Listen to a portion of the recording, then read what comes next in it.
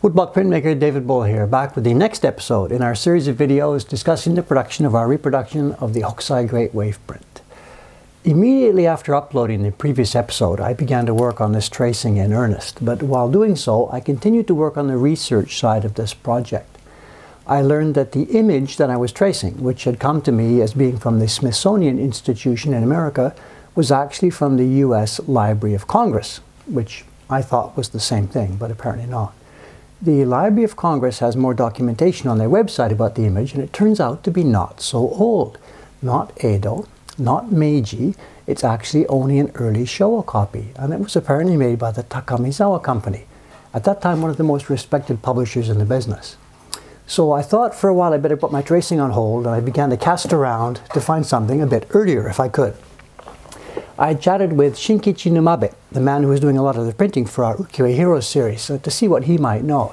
He's been working for 40 years or so. He's exactly my age, 63, and I thought he must have plenty of experience with the Great Wave design, and I was right, but in a way that I hadn't expected.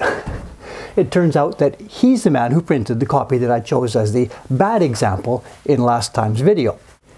I quickly checked back to see what I had said about it in that video, but I'll stand by the point I made there. It wasn't badly printed. The problem lay in the publishing and carving side. Now that Numabe-san knows I'm doing a new version of this print, he's jumping up and down beside himself. He really wants to sign on and work on this one, following the same precepts that I do, to make a print with the best possible level of both the art and the craft. He's done fabulous work on the Heroes series for us, and accepting me as the publisher and absolute dictator of how they are made. And if he will do the same thing in this case, he'll be welcome to participate. Anyway, we'll handle that later when we get to the printing side. Back to the current situation, finding a better master copy. He told me that his oyakata, the man from whom he had learned most of the craft many years ago, who's now long dead, had worked on a reproduction of the Great Wave made from an original in the Metropolitan Museum. And he remembers, Numabe-san remembers, discussions back then that came to a conclusion that that particular copy was, if not the earliest original, then right back there as far as possible. They have the image online, so I downloaded it and began to inspect the work. And in a word, yes. Very nice character in the line work with excellent capture of the feeling of the brush strokes and beautiful, beautiful balance between the various blue tones. Anyway, I quickly made the switch. I tossed out the work I had done so far and began to trace again from scratch using that copy. And I had no sooner got started than I began to discover a number of very interesting things about this copy. Now, rather than sit here and tell you about all this stuff directly, I thought it would be interesting to take a different approach. I'm going to take the image and show it to my friend, Mr. Motoharu Asuka. Asuka-san is without question the most respected carver still at work in this field.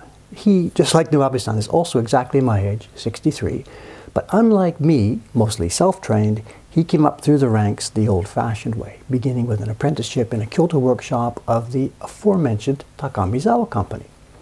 For the past decade or so, he's been working independently and now runs his own workshop and training school. I think that not only will he be very interested in these things that I've been discovering, but he will almost certainly have some good input for the process. And we'll take this camera with me so you can eavesdrop on the conversation. Let's go.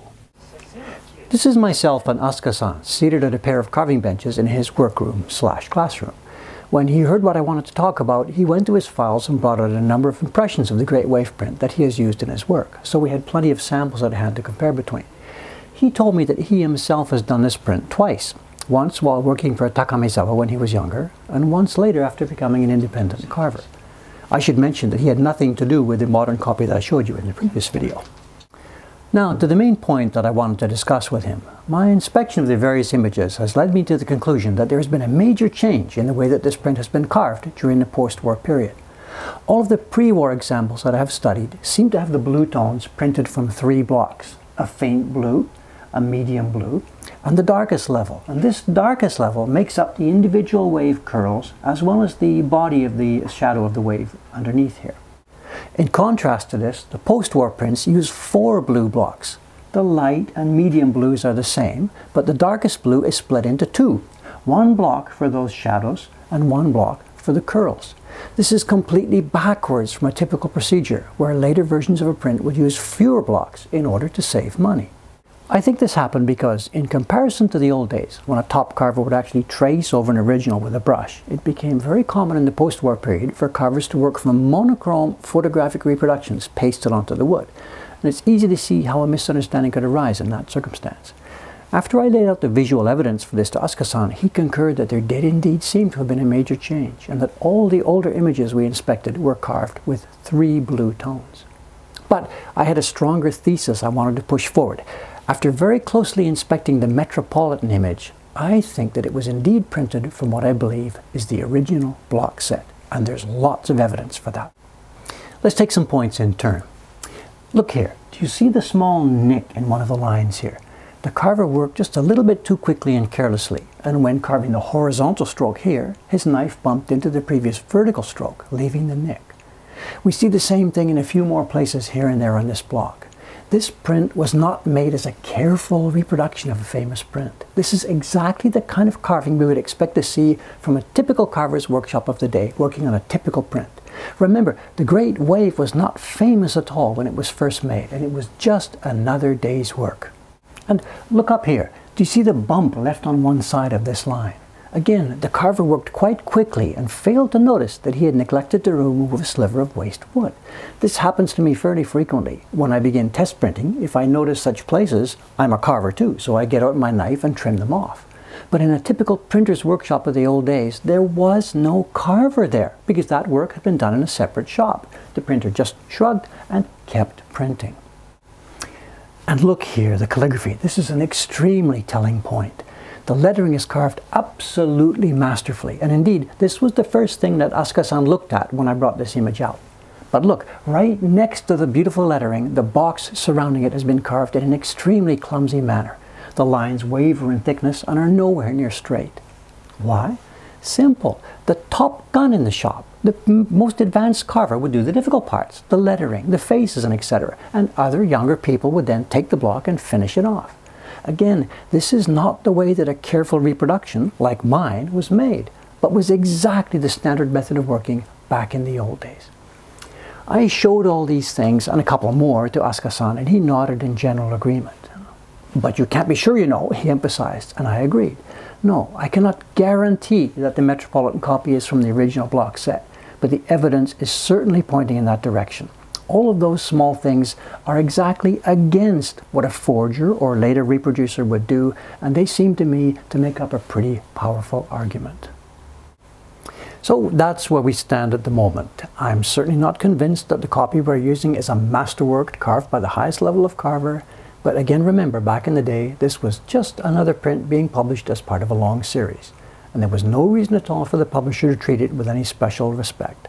The set of blocks was cut almost certainly by more than one man, and probably took no more than a few days in all.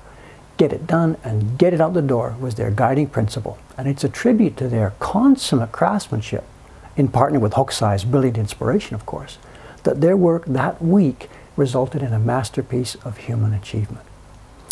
Anyway, more later. I myself now moving along very well with my tracing, and we're getting closer to the point where we can get the image out of this machine and down onto a piece of wood and get going.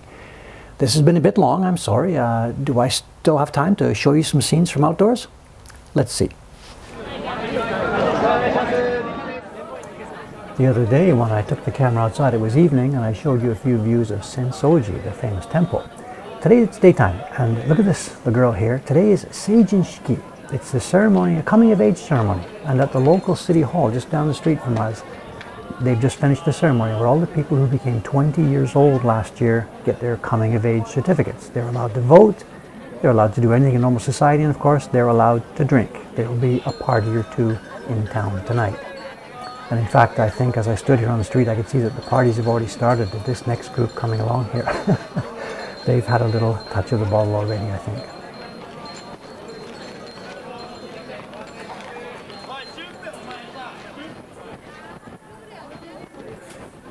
The phone in his right ear, and here we go, the phone in his left ear. Yep, that's the way things go for today's young adults.